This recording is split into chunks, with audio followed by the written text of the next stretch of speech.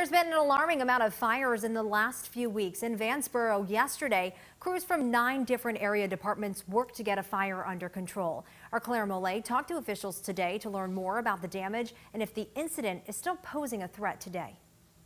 Here just off of Bay Bush Road in Vanceboro is where a 150-acre woods fire broke out yesterday afternoon. And although the fire is now contained, crews are still out here today monitoring its conditions. Craven County's Fire Marshal Stanley Kite says he cannot yet confirm the cause, but the Forest Service says it was likely caused by someone burning debris. Craven County Ranger Greg Riggs says crews are still out making sure the fire does not start up again.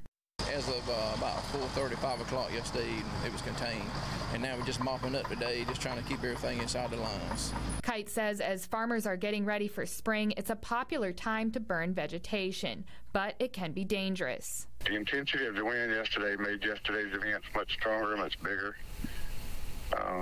It just helped fuel the rate that it was spreading and the amount of fuel that it was burning. Crews managed to keep the fire from burning any structures, and there were no injuries in the incident. We had both fire engines as well as brush trucks, and then Oak Client Forest Service had airplanes and helicopters, and, heavy equipment.